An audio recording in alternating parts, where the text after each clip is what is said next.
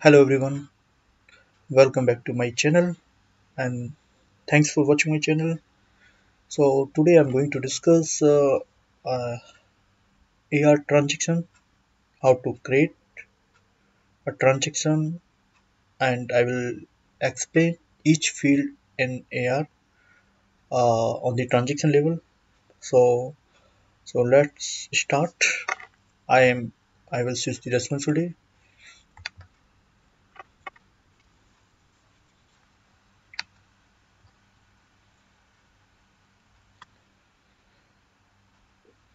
This is a receivable responsibility.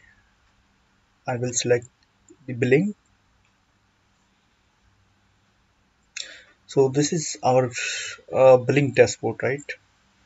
So now I will click on task. This is a task. In the task, you can see all the available options, which is for the transaction, create transaction. You can create a transaction, and here you can create a credit transaction, manage transaction, approve adjustment, manage auto invoice. This is for the customer, and this is for the customer account balance, and this is for the accounting. If you want to run the accounting for whole batch. So now I will click on create transaction. So if you see on Fusion and R12, there's not big difference on the transaction level. So almost I see all the fields here which we have in R12, right? So they are just only for the dashboard and yeah, of course the technology.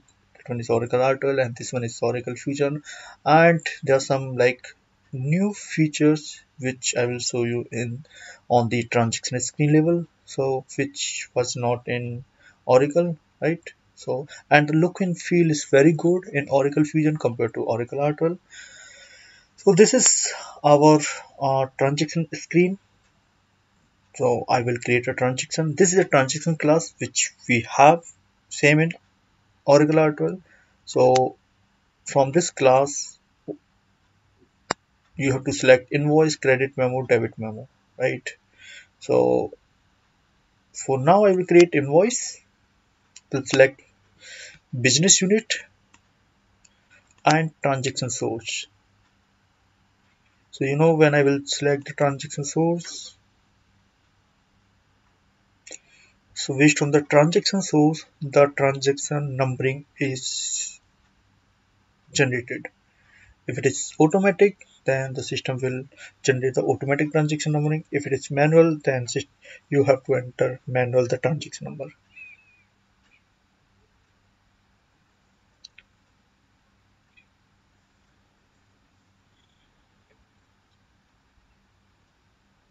So just click on the transaction source.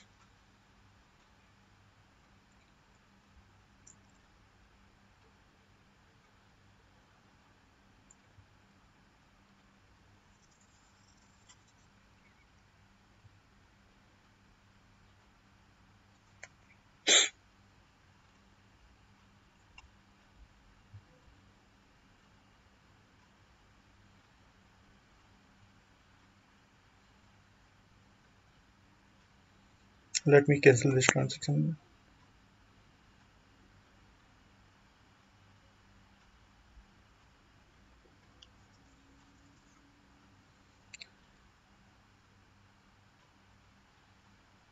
Okay. Okay. So now I'm not. I've not canceled this transaction because it's start working. It's hanged for a few seconds. So transaction source, right? If I select the transaction source manual numbering, okay, so you can see this numbering is enabled. If I select the automatic numbering, right? Suppose if I select transaction source manual, right? So this manual is enabled for automatic numbering, right? When the transaction is completed, then the transaction number will be generated here. So I will select manual numbering and I will enter the number like 1001. This is my transaction type. So you can select any of the transaction type, right? This is a type of invoice. Okay, you can say, okay, so this is a transaction class, this is a transaction type. So, okay, you know what is the difference in transaction class? The transaction class is like invoice, credit memo, debit memo, but transaction type, okay, in the organization, you may have different type of the transactions, right? So, which may be like, okay, as per the business scenario. So, it's not like that you will have only the invoice transaction type, right? So, some invoices booked in the specific transaction type and some invoice will be booked with the different transaction type, but it's but the transaction class will be invoice only. This is a transaction date and this is a accounting date. Our accounting will be performed based on our GL accounting date. This is the salesperson. If you want to select the salesperson, you can select. This is invoicing rule. Okay, I'm not going to use invoicing rule for now. And here this is currency, so you can change your currency here. And this is a document number. Document number is sequential numbering, which we call in R12.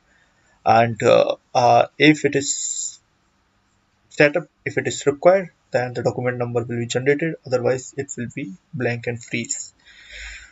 Now, bill to name. I will enter my customer name,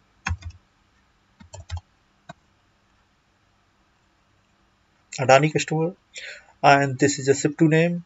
This is bill to site number. This is the SIP to site number, and this is a payment term. So you can select your payment terms, otherwise it will pick from the customer level. When you define the customer, so on the site level, it's pick the payment terms. And this is a due date. Transaction date plus payment terms, it's equal to the due date, right? So now next is invoice line. Yeah, one more thing here before moving to invoice line. You can click on the show more. You can see the more details here. Okay, in the show more, if you see, there are some additional fields we can see on the customer level. If you see the full details, you can see address and paying customer, sold to. Before that, just we can see only the bill to these two fields, ship to these two fields, right? And if we go on the payment, we select here the payment terms.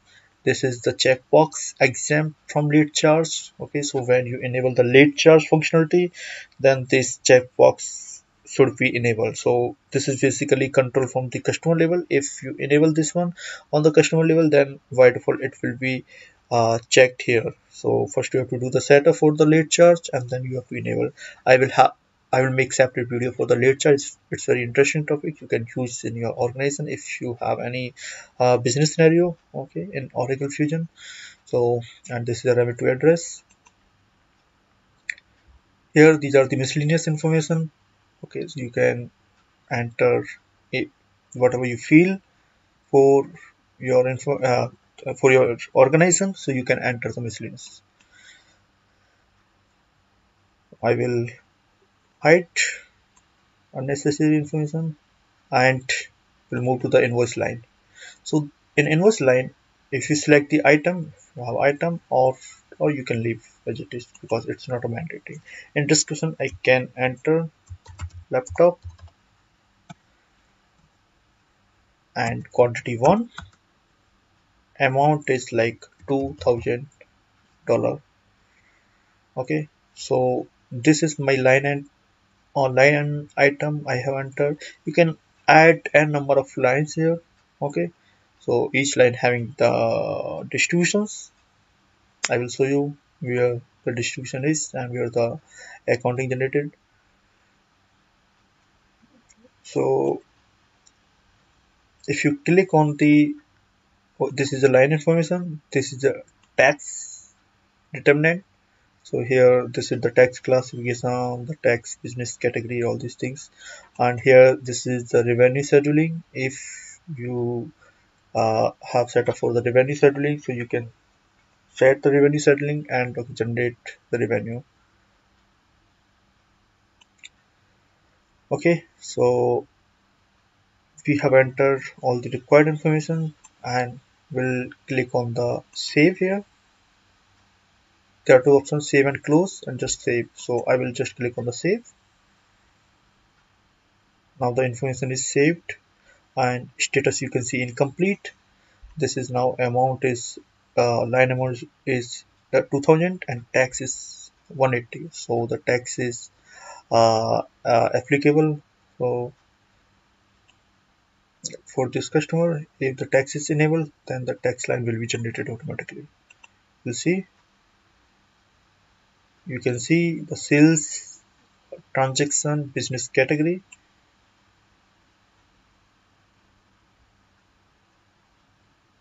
Okay, and this is a sales credit tab. So here you can enter the sales credit detail. Now, now click on the action. This is added distributions.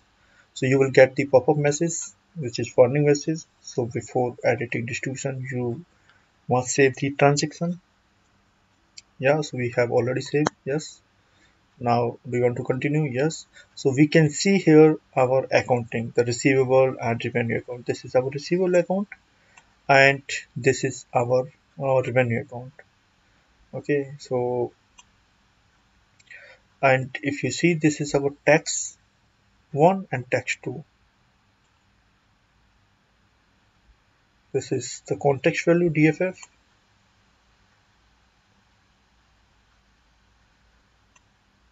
So this is all about the distribution.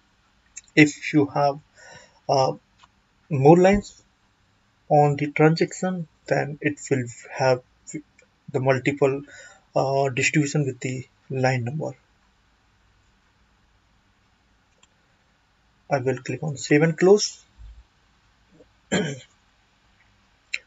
So now we have created the invoice, we have saved the invoice, and we see the distribution.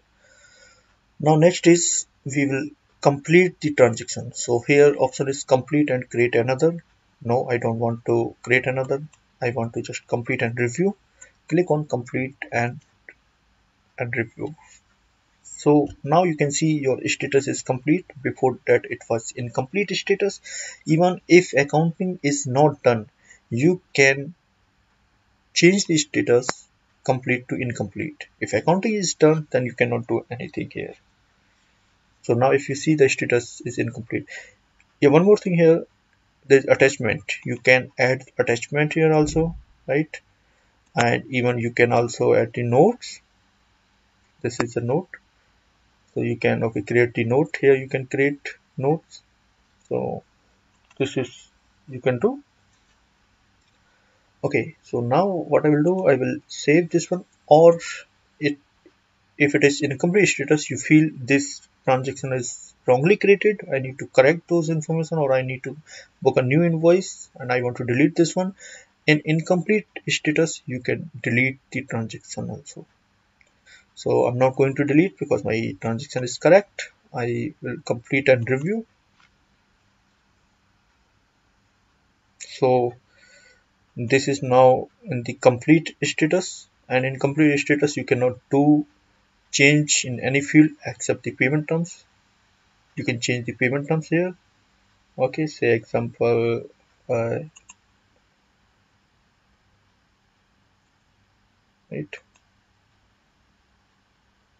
So you have changed the payment terms here, and I can change back like net 50.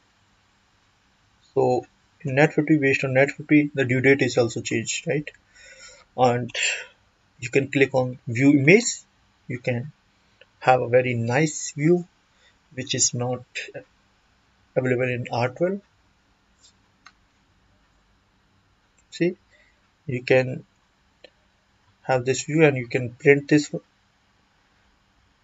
and even you can download this one. So this your invoice generated with lines including text lines, bill to, ship to, invoice number, all required information is there. If salesperson is there, then it will print here. Close this one. Now we will click on actions, and now we will see before save, we cannot see any more options. Now once we saved and complete, now we can see the more and more options, right?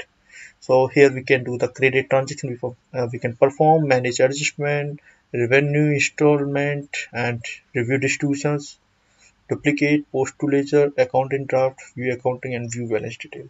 So now our invoice is created, it's completed status, and I want to do the accounting. So first I will run in the account in draft. So you have two way. You can run the accounting from here. You can schedule a accounting program. So if it is scheduled like every half an hour, so whatever invoice is created under that time, all will be accounted. So here you have to run the manual accounting. So I will click on accounting draft.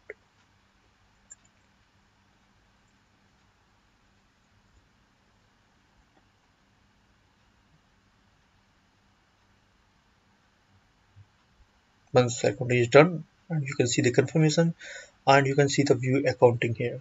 And click on the view accounting. You can see the view accounting, right? This is receivable, revenue, tax, and rounding. So even you can click on the view T accounts. So T accounts, it will show you the more graphical in this format. So it will show you this is account receivable. Okay, so this is enter USD, net activity, this one, and this is debit side, this is credit side, right? So this is our receivable, so definitely it will come on the debit side, and this is our tax, so it will come credit side, and this is revenue, it will come credit side. So this is the our entry. So debit is $2,180 and credit is $2,180. So it means debit credit is equal. This is good, and yeah, this is the T account. You can have a nice look on this one. Now I will close this screen, and status I can see draft. I will make it final mode. Final mode in R12 we call as final mode accounting in the final status. So you have to click post to ledger. So here no concept, here is just infusion, draft, and post to ledger. So in R12 we have three options: draft, final, and final post. So draft means you can just run in the draft mode, you can review the accounting, and you can change the accounting. But in final mode, you can review the accounting, but you cannot change the accounting, and you have to run the transfer journal entries to GL program to transfer subledger entries to GL. In final post, the entries will be directly transferred to GL. Here we have just only uh, draft and post to GL. So you can run draft and you can review the accounting, and final post it will directly transfer to GL. So now you can see two things here. The status is final, and second is this is a new options, overwrite account. This is very uh, nice features which I will say, because normally in R12 what happen once you book the wrong invoice, right? And if you invoice in the incorrect account, and later you realize it's accounted, everything is done, right? You don't have any option. You will create the credit memo, you will knock off, or you will uh, and you have to create a new invoice, right? But here, if suppose this revenue account is incorrect, right, and I want to change this revenue account, so what I can do, Because of this feature, just click on the line, click on overwrite account. You will see this is your current account and this is new account. In new account, I can select my, say for example, this one, revenue hardware account. Okay.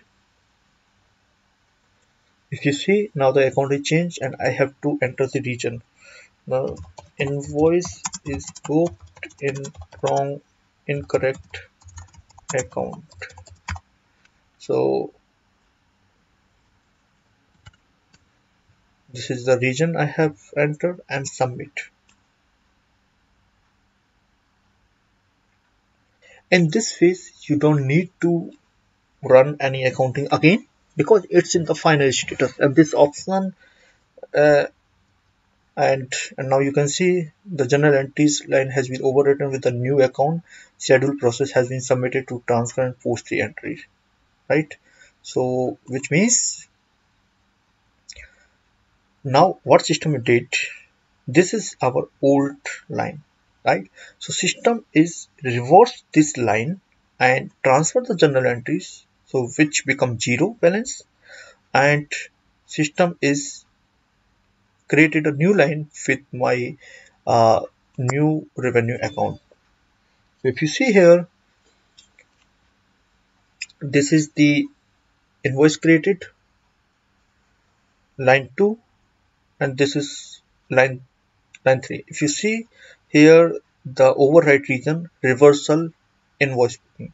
So this is override region given by the system, and this one I have booked.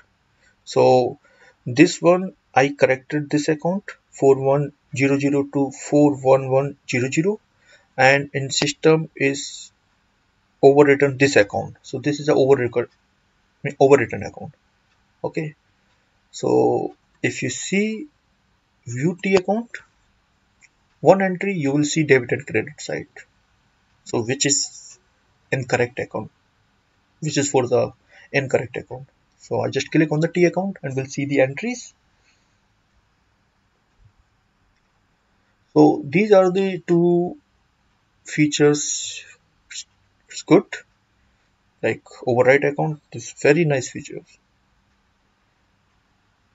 So if you see here, this is our receivable account. We have debit entries. This is for the tax credit side. Yeah, this is our old account 41000, which is the revenue domestic.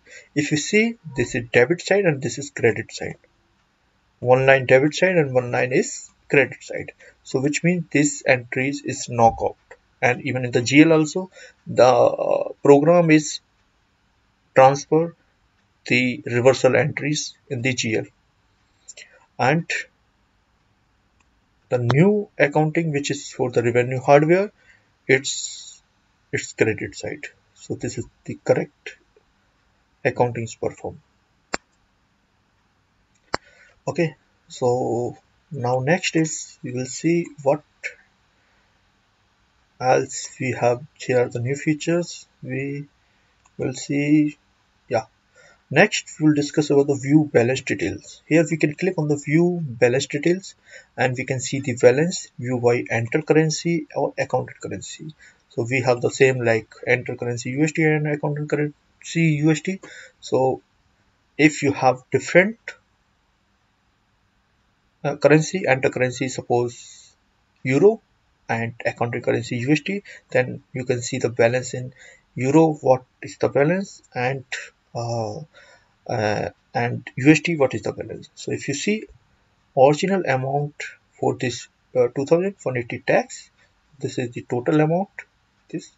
This you can see in the balance details. So this is all about the invoice standard transaction which we have created. The next scenario, before moving to the next scenario, I will just yes, I think we have covered all the options here, right? So this one we will check in the new session, right? how to create the credit transaction and knock off the invoice, AR invoice.